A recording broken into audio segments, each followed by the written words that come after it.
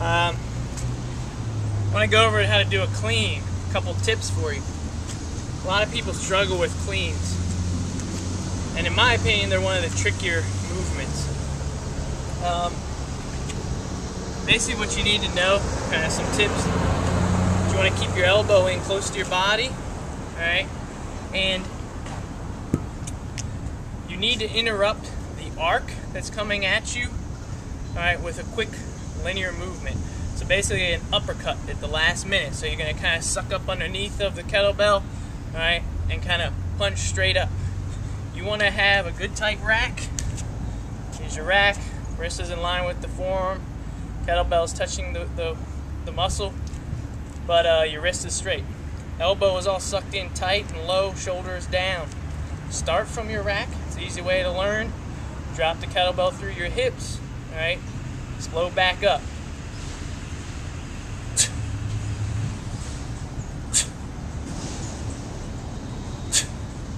So, a couple of things that you need to know. One, the reason why it's so tricky is the kettlebell will hit you if your timing is off or if your power that you're putting into the movement is wrong, okay? If you explode too much with whatever weight you're holding, the kettlebell will come out and kind of shoot right back into you really quick. It would look like this. Now it's a much bigger arc and it's hard to control, alright? It kind of slams into me.